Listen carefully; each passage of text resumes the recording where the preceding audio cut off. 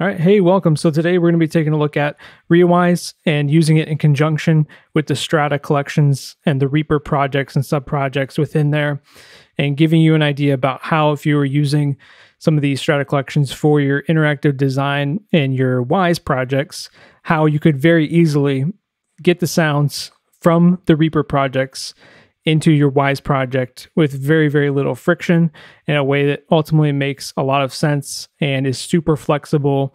Honestly, very seamless. I was very impressed with how easy ReaWwise was to use.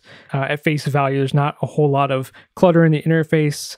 Everything's very clear once you kind of get the hang of doing it a couple of times. So hopefully walking you through it a little bit should be helpful and kind of get you started with using it.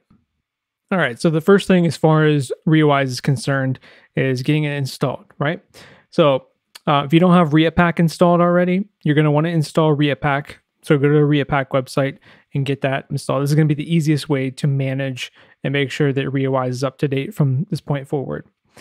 So once you have ReaPack, once you have Reaper opened up, you can go to Extensions, ReaPack, and then Import Repositories.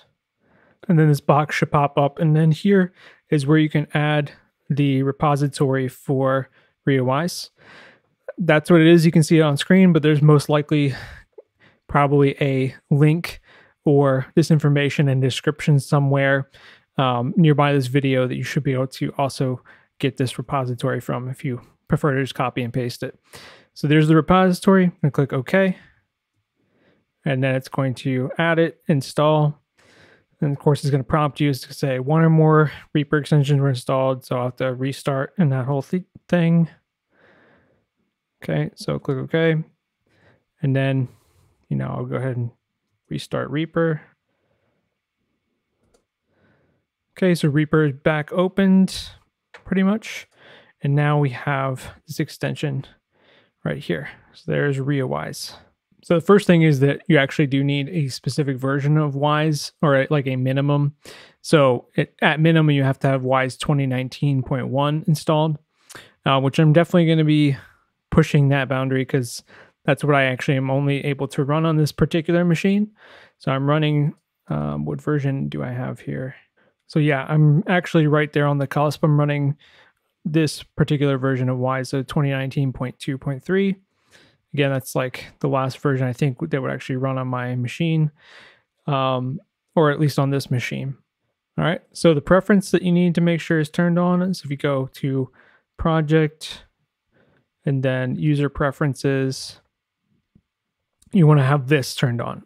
Enable Wise Authoring API. So that needs to be checked for this to work also. And then mine's already there, but you would click OK. And that should be it as far as setting up the actual Wise project, making sure that all those prerequisites are met. So I'm here inside the movement servo stutter sub-project, the robotic collection, which is again is a lot of material that I'm using. I'm going to go ahead and open up ReaWwise. It's the first thing here under my extensions. Here's what it looks like. So right now it's kind of, there's already some things pulled up down here in the bottom, but just to kind of go over what we're looking at. So we have our project path and then our Wise structures up here at the top, right? So there's essentially where my Wise project is. It's going to be what's open right now. So important thing, if I didn't have my Wise project open, you probably wouldn't see anything here at all. So the fact that we're even seeing anything, if you open it up and you have your Wise project open, this is a good sign. That means everything technically should be working. So because I have something here, it's actually basically showing me a preview down here when I actually would end up with if I rendered something right now, or if I did a transfer right now.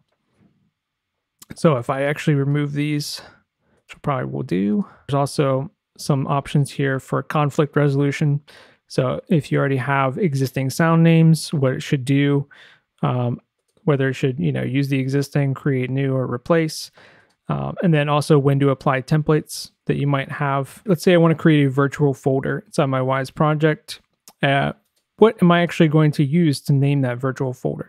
Right now, it's actually using the project wildcard to determine what this virtual folder inside of my Wise project is going to be. So that actually kind of makes sense. I'll keep that. And you can see down here in the preview, movement servo stutter. So it's just going off of the actual project name inside of Reaper right there. So we can see how that's reflected. As far as audio files, let's say, because obviously we're going to have some sounds in there, right? So I'm going to go here and I'm going to add a new lane. And let's see, what is this going to be? Let's determine what it's going to be to start with. Let's say we want, I guess a random container is always, it's always a good place to start. And I'm going to have to move this down. So this is kind of a strange thing I had to get used to, because your inclination is that you want to just click and move these, drag them, but there's actually an up and down button right here. So I have to move that down. So there, that moves it down. So now I'm kind of building what's going to go inside this random container. So what is going to constitute the random container? Let's see what kind of options we might have. Project settings, definitely in there. So maybe this could be maybe track, right? Let's see how that works. So there, right now it's using composite. For this, I'll just go ahead and let's call it something. I'll just call it servos, right? That's fine. And then we need to actually figure out, based on what sounds or regions I have selected, probably we'll make those our actual sound effects. So let's go ahead and add another object for that. And this one is going to be sound as effects. I'm going to have to move that down for this to work. And then here, I'll go ahead and use another wildcard. So I'm going to make this project settings. We'll make this region. Okay, and there you can see it has selected what I actually have in my region manager right now, fast small O3. And that should change based on what I have selected. So if I select all of them, there you can see now it has all of those versions of the fast small setup.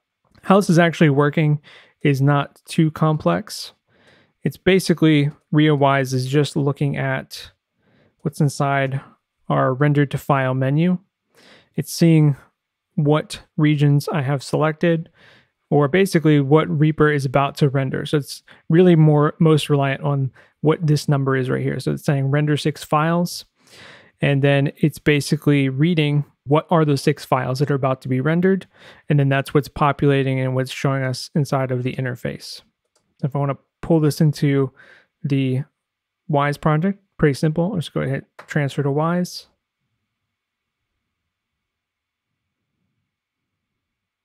Okay.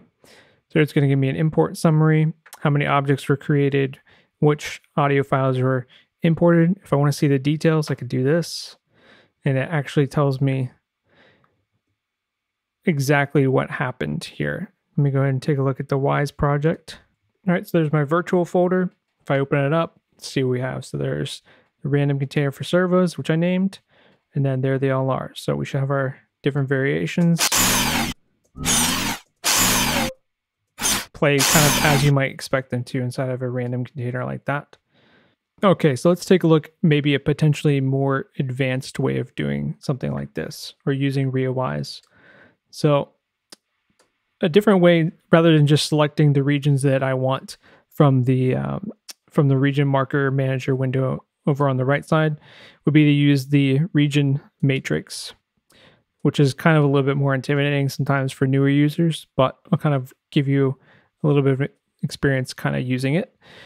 Before, what we basically were doing was just rendering the composite. So we're rendering this track right here, and our variations that we were getting inside that random container were just the different takes or versions of the sound. So slow 1, 2, 3, 4, 5, so on. But what if I wanted to maybe make 3 random containers? Maybe I want to randomize the servo movements, randomize the wearing, and then randomize the pneumatics. So I'm really getting very, very different versions of the sound each and every time on a whole other level, right? So kind of be having to select where we want to render the output files.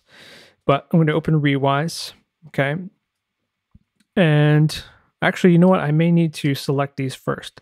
So let's say we want to render these slow, small 1, 2, 3, 4, and 5, and 6, right? And I want to render out basically the output of what these tracks are. So these are our tracks right here. So O1 basic layer, O2 details layer. These are the tracks. I want to render the output of that. I have to select that for all the variations that I want. Okay, so if I only want to render that track, then I could stop there, but I want to also render this track and the pneumatics as well. Okay, so basically I'm going to be rendering the output of 3 tracks, and I'm going to be rendering 6 variations for each of those tracks. Okay, so let's see how many files are in the render output menu. So that's going to be 18 files. Okay, now ReaWwise can look at that. Okay, and this is totally not what I want at the moment, but we have a start here. So there's the virtual folder, and then I'm going to add another random container. And I'm going to make this, instead of naming it like I did last time, I'll make this based on track. Okay, and I have to move that down. So this still kind of looks like a bit like a mess, but let's go ahead and add another object. And this will be our sound effects. And then this is going to be based on region, okay? And I'll move that down. So now you can see what we have down here in the preview. So we have the virtual folder for the project name, and then each of my tracks is named based on each of my random containers is based on the name of the track. So layer 1 and down the line, and then each of the variations contained within is going to be that slow small. So that will have all the same name in there. You could maybe play with that if you wanted to, but let's go ahead and transfer this and see what this ends up being like. All right, so here we are back in the Wwise project, and there's my layers, okay? So here, this should just be the servos, and then this should just be the wearing. In this case, it's kind of like a metal clunk sound, and then here should be the pneumatic. All right, so that should be about it. Hopefully this gives you a good idea of how the ReaWwise Reaper extension is going to be especially useful for the Strata collections and the way that the Strata collections are organized to be able to render out and quickly transfer a lot of your files inside of these projects. So I'll be using that a little bit more in the interactive design video if you want to see, ReaWwise in a more practical application. Be sure to check that out. Also, be sure to like and subscribe. That way you stay up to date and you can see new videos as they come out and all the exciting content we have to go with them. If you have any questions, you can feel free to leave questions in the comment section. We'll try to answer them as we're able. So thanks again, and hopefully it was enjoyable, and we'll see you in the next one.